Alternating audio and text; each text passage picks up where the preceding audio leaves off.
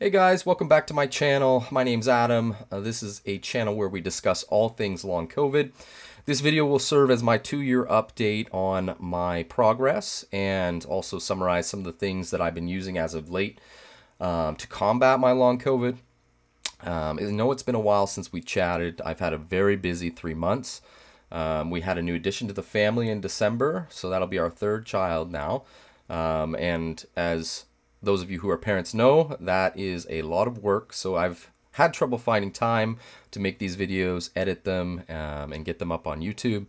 I've also had a little bit of time trying to get to the gym, so I haven't been going as much. I'm trying to reduce inflammation. Even good inflammation sometimes you got to reduce. So as I said, we've had some sickness in the house too since I got COVID in September. From my little guy at daycare, poor thing has been sick. I mean, every week or every other week. And obviously when that comes home, that circles the house. Everybody gets it. So my body really hasn't had any time. My immune system has been constantly just being bombarded with illnesses. Last couple of weeks, things have been going a lot better. It seems that he's moved rooms now. He's gone up in, an age room. So that's helped a lot to keep the sickness at bay. So feeling a little bit better now, but I've had a few symptoms reemerge, some new symptoms come on. I have very cold feet, which is random, but the rest of my body's warm. I can't seem to warm up my feet unless I have my heated socks on. I've had blood work. I've been checked for diabetes, all sorts of different stuff, and everything again, as you guys know, comes back normal. Brain fog has returned a little bit. A little bit of head pressure and some muscle twitches, eye twitches, things like that. So just strange things. But as I said, the immune system's been under attack constantly for 3 months. So I'm really looking forward to moving past this, I guess. And it's also been super dark here for like a month and a half in Canada. Like there's been no sunlight. So I'm really looking forward to the spring when I can get some sun on my skin and start going outside again, doing my grounding walks. Meditation outside in the grass and things like that. I think that'll for sure help. Now, since it is winter time, I've been using a few different things that I've been researching, and I heard from others on Reddit about that were helping them. I'll start out with some grounding products just because it's so cold here, and sometimes it's not realistic to go outside and ground yourself. I've been using my grounding mat, which I was using before. I did get a new grounding pillowcase and mat for the bed, so I've been using that as well. Been using it for about 3 days now. I think I see a difference for sure. So I also kind of ran out of time to continue to do my techniques and things like meditation, grounding, breath work, aromatherapy, all sorts of that different stuff. So I've been getting back to that. The new little one that was born in December is about 7 weeks old now, so she's doing a lot better. Not so much crying and things like that. So I've had a chance to get downstairs, do my meditation and breath work and things like that. So I've seen an uptick over the last week or so. So that's now why I'm making this video, and I have a little bit of time to do so, and I wanted to give you guys an update of what's going on.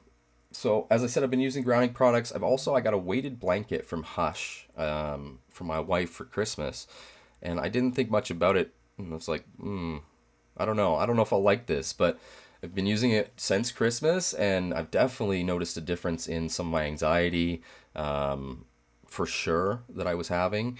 And it's been a little bit, it's been helpful, I think, to reduce some of the symptoms that I've been having as well. So if you guys don't know much about it, weighted blankets are used for some people who are experiencing anxiety. So as you guys know, with long COVID, anxiety is an issue, or the sympathetic response, right? Is just turning that off. So anything that we can do to help that is going to show positive changes in your recovery. Moving on from that, I also got this Apollo Neuro. So this is actually both the Apollo Neuro and the weighted blanket they call them like touch therapy basically. So the weighted blanket, because it gives you weight on your body again, so touch therapy. This little guy is very basic. It's kind of expensive. So in Canada, it's about $400, but I got it for Christmas with some gift cards.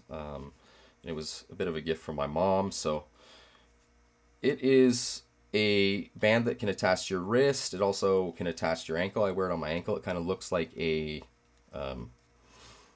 ankle bracelet. Honestly, it looks, people have asked me if I'm on house arrest. So maybe wear some jeans over top of it if you're at work. But they have a really good app, and I've been following them for about 1.5 years now, and I just never could pull the trigger because of the cost. But you attach it to your wrist or your ankle, and it comes with an app. So the app has all sorts of different modes that you use. So you put it on the bottom side of your wrist or inside of your ankle. But there's energy, focus, social. Those are all kind of like, I don't know. I don't use those very often because they kind of tend to excite the body, but they have unwind, calm, and sleep. And those are the ones I've been using the most often. You can actually set a schedule where it will activate on its own, so you can kind of set it and forget it. And I definitely noticed, I've been using it a lot more over the last couple of weeks, and I've noticed an improvement in my sleep and my heart rate variability, honestly. So, yeah, very simple, no screens or anything like that. It does have an airplane mode as well, so that when you're not using it, you can turn off the signal to it if you're worried about EMF. So it comes in a little box like this here, the Apollo Neuro. But you can get that online. So I've been trying that out and pairing that with my my vagus nerve stimulator, so TVNS, and I've found some benefit from these as well. So any new things that I'm trialing, I wanted to bring on here and just show you guys. As I said, I was 90% recovered before. I took a bit of a dip over the last 3 months, but things are getting back to normal, which is great. So I've been using CBD oil as well. So in Canada here, these are sold by the government in Canada. So each province has their own online store. So this is just a CBD oil 30, no THC, and I've been using that for calming myself down at night, getting out of the sympathetic response, and it's definitely been helping. You can get this in flower form, oil form, capsule, or gummies. So if you have that possibility in your area, go for it. Check your local laws before doing so. Magnesium glycinate as well. I've been using this for sleep, for calming down. Again, I take that at night with some of my other nightly routines. Pair that with a few different things as well. Supplements that we've talked about in the past. And then I also got a new packet from Sage. So this is actually more of a mindfulness. So the first one you guys probably saw it in the last video, but a review for those of you who are new. So this is a pocket pharmacy by Sage. And it has been a lifesaver over the last couple of years, or even a year since I've had it, 1.5 years. But there's all sorts of different things in here. So you have pain release over here where my finger is on the left. Stress relief, we've talked about this one before. This one is awesome for pairing with meditation, grounding, things like that, calming yourself down when you're having panic attacks for no reason because of long COVID. Eater's Digest, I've been having a few issues, right area of the stomach, gallbladder, everything's been checked, but again, we know we have phantom symptoms from long COVID. Immune, that's definitely been in use over the last 3 months now. I mean, with the constant sickness, it's great putting on your lymph nodes, put it down your neck, around your ears, and also breathing it in when you have congestion and things is great. We also have the peppermint halo, which was my top one, I guess, because I had so much head pressure, burning brain sensations, and it was like, it would actually like stimulate the skin, and it was almost hot, so like an icy hot, right? So it would take the brain away from the pain and the pressure. So that's the one I used before. This new one is a pocket pharmacy as well, but it's the mindfulness edition. So again, I've just started getting into this pack here. They have different things like reflection and connection, confidence, unwind, and energy. So all sorts of different things to try out here. These are great. I mean, nothing is endorsed by me on this channel that I make money off of. So these are just things that I bought, I tried, and I think they work. So I think you guys could give them a look, and they might be worth a shot as well. This one, the energy one's great in the morning. Unwind is great at night to pair with the Apollo Neuro Unwind. Also, reflection is great for meditation. It almost has like an earthy tone to it. There's frankincense in there and ginger. It's amazing. One of the best ones for doing your mindfulness practices. So I use Waking Up as my mindfulness app now. I talked to you guys about that on Raylan's video a little bit, but it's awesome. They have a beginner's course, which is a 4-part series, which I was using Calm before, but I didn't really know a lot about meditation and mindfulness, the actual, like, the undertones of it, and the history, where it comes from, why you're doing it, what could happen to your body, and what the purpose really of was it. I was doing mindfulness and meditation and grounding just to try and make myself feel better, but over the last 6 months or so, 6 months to a year, I've been learning more about mindfulness and why we should use it in our everyday lives. So those have been great. That mindfulness edition, that's sage.com. You can get that stuff. We've talked about this one before, DMSO liquid. This was from the OG video that I made in December of last year. And I've been going back to this. I've been going back to my roots, I guess, of what helped me before. And this liquid goes on my wrist, and then I get in the sauna.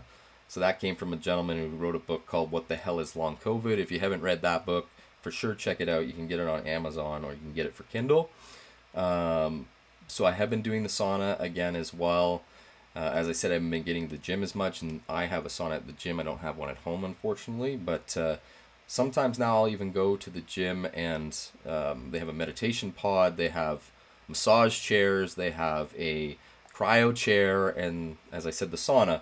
So I've kind of changed pace a bit and been working out less, dieting more. So we talked about my diets a little bit over my last videos, but I'm on a fully ketogenic diet again, sub 20 net carbs, and I've found it's helping my brain fog a lot. So I ate a lot of carbs over the last year because I was trying to put on a lot of muscle, and I was weight training 5 days a week and walking 10,000 steps a day. So I was fueling my workouts with that. But I don't know, I found I've lost 90 pounds before on keto. Twice now, 2021 and 2019. So it just seems to work for my body. And as we know, ketogenic is a low inflammation diet, and we want to keep inflammation low, especially with neurological long COVID. So I've been on that since December 31st, and I've lost about 18 pounds. That's definitely helpful for inflammation for sure. It's helping me feel better. And it's been great overall so far. I've coupled that with intermittent fasting and my prolonged fasts, as we've talked about before in a separate video. So if you have questions about fasting, I will link that video in the description as well. So I want to conclude with just some lessons learned over the last 2 years. I would say when I first made my 1-year video, I was kind of like on this high that I was getting better, and I was seeing constant progress monthly. The following year, since I've been making these videos, I say I've been about 80 to 90% recovered. And it's very tough. It's great and amazing, but it's tough for me personally because I don't know how to get to 100 yet. And we've talked about that before too, but trying to get from 85, 90% to back to normal where this goes away, I don't know. That's why I keep doing my research. I keep reading on Reddit, keep following other YouTubers who are discussing things and fully recovered. So I just keep doing my stuff.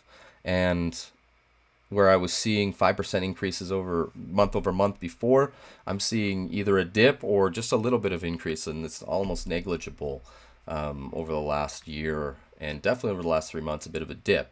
So I just want to let you guys know, who are recovering, just brace yourself. As you guys know, there's windows and waves, I call them, right? So we have windows and we have waves. The windows are when things are going well and you feel like you're doing better, or you're having symptom reduction or recovery. And the waves are when things start to downturn and you feel worse. And that happened over the first year, every week, where we would see all sorts of different things come about, and just you didn't know what the day would bring. So by all means, I've had a great year, but just brace yourself in case something does happen. In my case, external stressors that I couldn't control. Before COVID again in September, right? Like, things were going great. Things were amazing. I did my Raylan interview. But life got in the way a bit, I guess, and the sickness was just nonstop, and then life gets in the way, I guess, or you have things that come up in life that are great but could be stressful. So just be prepared for those things, I guess, and don't do what I do, which was back away from all the stuff that you're doing. Don't stop doing your vagal nerve stimulation. Don't stop doing your meditation, grounding, breath work. Don't stop reading recovery stories, things like that, because that's what I pulled away from, and things went downhill, and not dramatically downhill, but enough to where I had to step back from a lot of things in life and reevaluate and come up with a path forward. So I've changed quite a few things over the last 3 months since we last talked, and I've just started seeing an increase in quality of life over the last week. So, it's just important to keep doing what you're doing in terms of helping your recovery. And that's it, guys. So thank you for joining me today and being a part of my journey. I know we've done a lot of positive videos before. This is not a negative video, but it's a bit of an in-between video, I guess, and giving you an update of where I am. As somebody who's still dealing with long COVID after 2 years now, I can say that things do get better. Please have hope. Just keep doing the things that you're doing and learning about online. There is hope. There is recovery in your future. We're 4 years into this now, I think, for some people. So, they're starting to come up with things, and we're getting more treatment studies going on. They're looking at other drugs, devices, and things like this, where when I started these videos a year ago, we were out in the dark on a lot of stuff. So there is hope, guys, and I just wanted to say I hope you're well. Stay safe. Leave any comments or questions in the description if you want me to answer them, or have any specific questions as to what I've done to help my recovery. Until next time, take care and stay strong.